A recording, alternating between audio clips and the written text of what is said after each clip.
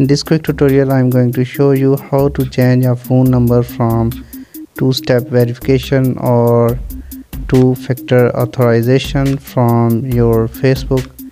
Just tap on your Facebook app and tap here on your profile icon, then tap here on gear icon, scroll down and tap on security and login. After this, scroll down a little bit and here you can find the option two-factor authentication.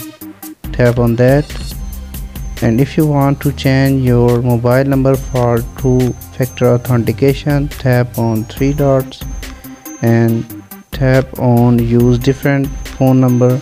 Tap on that, and I'm just adding this phone number. Continue and enter your 6-digit OTP. Enter your password here. So in this way you can see my phone number for two-factor authentication has been changed. So if you like this video, please like, subscribe and ask me anything in the comment section. Thanks for watching.